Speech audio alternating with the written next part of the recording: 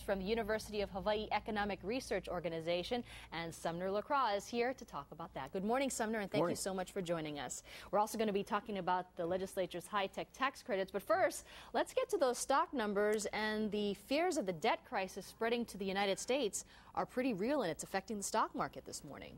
Well, there's fears about the debt crisis. Whether or not it's going to spread to the United States, I think, is something that we ought to be a little bit cautious about. The United States is much, much stronger than Greece is. Greece has much higher debt levels.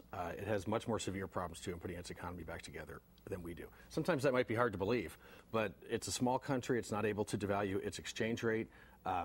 Its politics are a mess. It's really going to have a hard time getting its act back together. And the problem with Greece is, in Europe, there isn't just Greece. There's Portugal that's in bad shape. There's Spain that's in bad shape. There's Italy that's in bad shape. And the fear is that if things continue to go bad in Greece, that the contagion will spread to some of these other countries, and that will provoke a crisis in Europe. Now, down the road, that could affect the United States.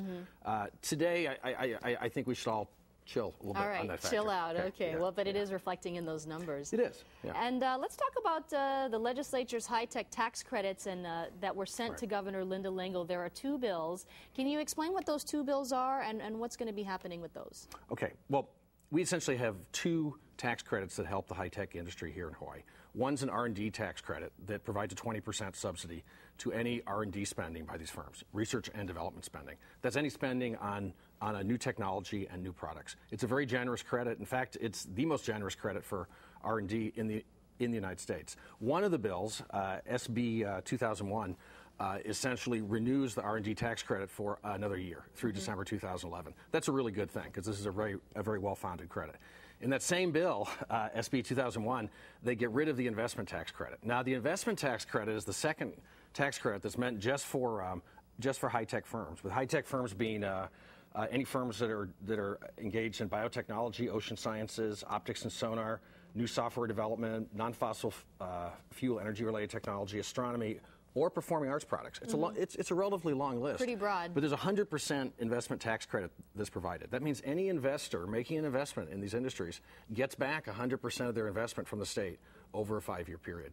The problem with this particular credit is that it's proven to be, as you might expect from 100% credit, somewhat expensive, and the results are a little bit controversial. There are people out there who believe that the results haven't been bad.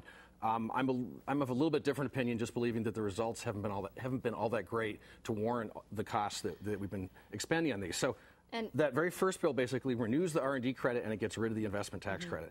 I think this is a good bill and that the governor ought to give serious consideration to this bill. Well, really quickly, Sumner, SB 2401, do you think it's a good bill, and exactly what does it do? Really quickly, we're running out of time. I don't think it's a good bill at all. Essentially what it does is the people have already invested in the high-tech industry. It essentially tells them, look, you made these investments in the expectation that you're going to get these credits from the state. Now, in midstream, like say 2-3 years into paying the credits, the state's saying, oh, we're going to suspend credit payments for 3 years.